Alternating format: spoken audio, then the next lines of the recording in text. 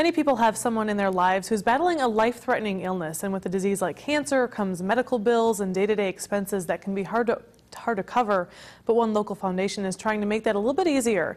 ABC 6 News reporter Jenna Losi sat down with two people battling cancer and tells their story of how a small gesture can go a long way.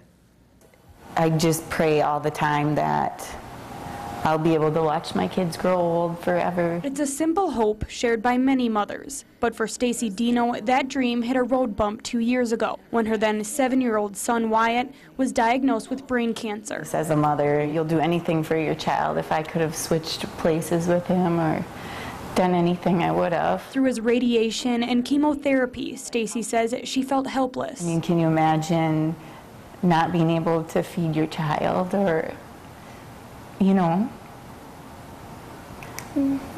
watching them shut down? Wyatt became stronger with time, but so did the medical bills. I just take it one day at a time. Stacy says she'll never forget, just 2 days after Wyatt was diagnosed, they got a knock on the door from members of the Booker Mini Band. I mean, it blew me away. With a check for $2,500. They were willing to do so much, so fast, because they didn't really they didn't need like a doctor's note.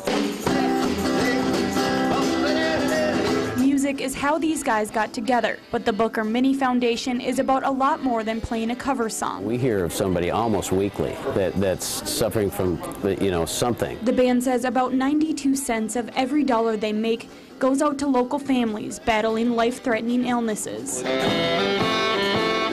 Our sacrifice is pretty small in relation to what happens to these people. And, sometimes it's not even the amount of money so much as the fact that somebody is caring enough to help them out a little bit. You always wonder how you're going to make ends meet. Jackie Ryland also received a donation from the Booker Mini Foundation. She's been fighting ovarian cancer since 2009, and just a year ago, she could no longer work. But I just never thought it would happen to me. Getting a check from the foundation made her struggle a little bit easier. A copay for a prescription anywhere between $400 and $700 out of pocket, and that money is there to been able to have that opportunity to try that treatment. Both Jackie and Wyatt say they are living each day to the fullest, and any extra support means more than just money. It helps them keep on fighting. My hope and my dream would be just to just grow old and watch him grow old. In Rochester, Jenna Losi, ABC 6 News.